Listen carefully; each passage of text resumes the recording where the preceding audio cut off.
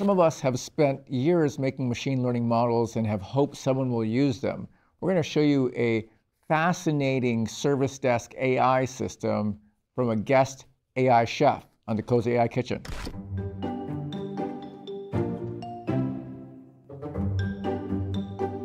Working with multiple models, integrating the latest GPT models, we are in luck because we have Chef Kobashi from Fujitsu to teach us how to make the best work with this kind of complex architecture. Welcome, Chef Kobashi. Hi, thank you very much for inviting me here.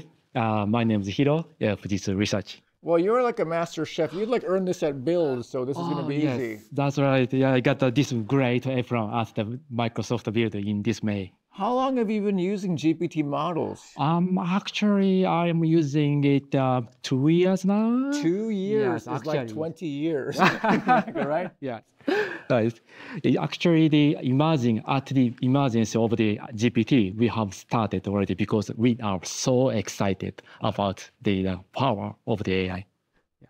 Well, at the frontier with frontier models. Well, I know you have a special recipe for working with AI and machine learning models. Could you walk us through that recipe? Of course.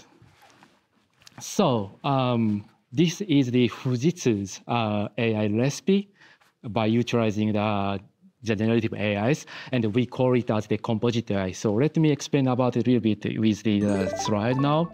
So Composite AI, there's the interface, it's a kind of dashboard, and there's the chat face in here, and you can put anything what you want to do it.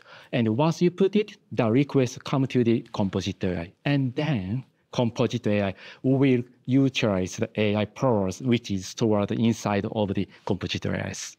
And if I go through the more detail in here, so this is the secret recipe of the Composite AI. With semantic kernel. Of course, why not? Why not? Semantic kernel is the core of the Composite AI now. So let me explain out a little bit more detail. So you can follow the numbers, okay?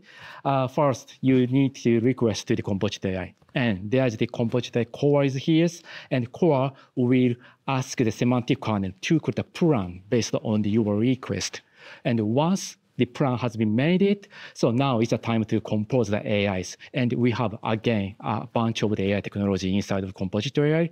And in these cases, so we have utilized the AutoML for machine learning creations, OptAI for optimization, and the visualizations is for the visualized. Wow, it's a full recipe. Yeah, whole recipe is here. And also these tasks, as you can see in here, will be assigned to the agent. AI agent. Function calling? Yes, of course. Oh my gosh, Chef, this is incredible. Yes.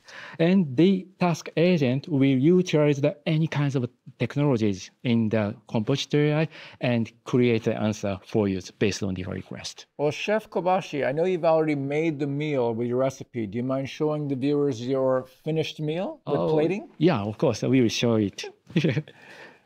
So as you can see, there is several data sources in here, like a ServiceNow recipe and Fujitsu's one. And also, there are so many AI technologies in the Composite AI already. So you don't need to understand these technologies because Composite AI knows about it. So in these cases, it is about our use cases. It is about service desk task assignment technologies. So there are so many incidents can be happened in the service desk, and service manager is always thinking how to assign properly the tasks to the proper. They're so stressed out. That's right, of course. We needed to make it very efficient, so we must be fair. So how can I do that? Is one of the biggest problems in here. This looks delicious. Thank you very much. And now, my Composite AI is try to understand what I want to do it. So actually, I am asking him to create a good plan to execute the task assignment. And like we say, there's the 5 workers today, and there's a 20 incident in here. And this, for example, I need a rest in lunchtime or something. Such kind of restriction also you can provide. And once pass it, so this Composite AI, yes, will give us the answer. So in this cases, this Composite AI think, okay, let's utilize data lake from data as data source, AutoML, and digital vanilla for optimization. But of course, you can change if you want. Just say so.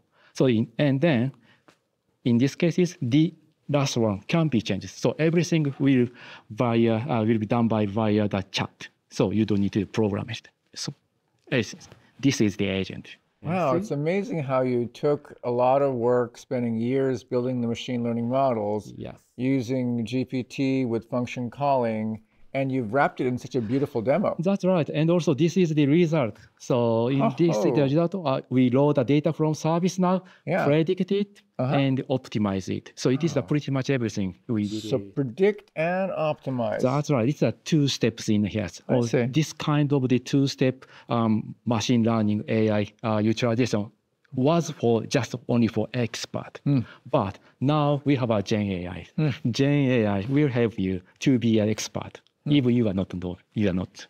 Well, Chef Kobashi, as clearly a master chef, 2 years of GPT experience Thank you very under your belt. Do you have any advice for different developers out there hoping to make a difference in this AI revolution? Right. Actually, GPT-4 is or other Gen AI is quite powerful. You may utilize the technology for the translation or summarization in the daytime, but it's just one aspect. It's just a small aspect of the Gen AIs. This kind of the function calling or agent usage is the next stage. So please remember it, and also please focus on to utilize these functions in your life. Well, there you have it. You have multiple models. We have agents and function calling all plated in a beautiful way. Chef Kobashi, thank you very much. And to you out there, follow Chef Kobashi's work. Thank you very much. Thank you. Bye.